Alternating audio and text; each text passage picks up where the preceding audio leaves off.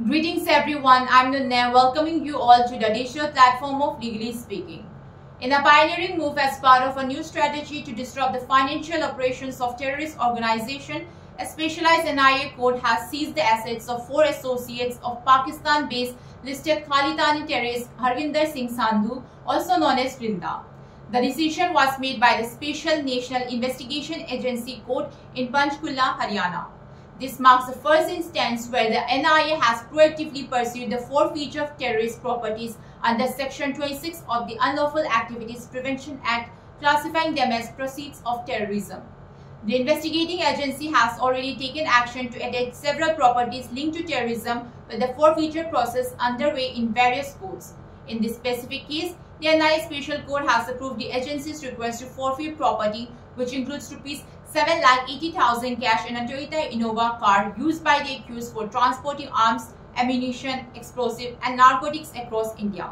The Haryana police had seized 3 improvised explosive devices, IEDs, 1 pistol with 2 magazines, 31 rounds of ammunition and Rs 1.30 lakh in cash from the 4 accused: Gurpreet Singh alias Gopi, Amandeep Singh alias Deepa, Harwinder Singh alias Pinder and Bhupinder Singh on May 5, 2022. They were en route to deliver the consignment to Adilabad, Telangana in the Innova car, which had a hidden compartment designed for concealing arms and cash.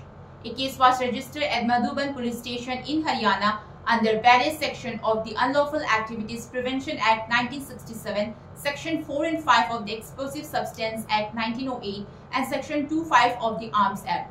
On May 24, 2022, the NIA took over the investigation in the case, revealing that the foreman had received multiple consignments of arms, ammunition, explosive and narcotics sent by drones from Pakistan by wanted terrorist Harwinder Singh Sandhu. These supplies were delivered to a predetermined locations near the Indo-Pak border.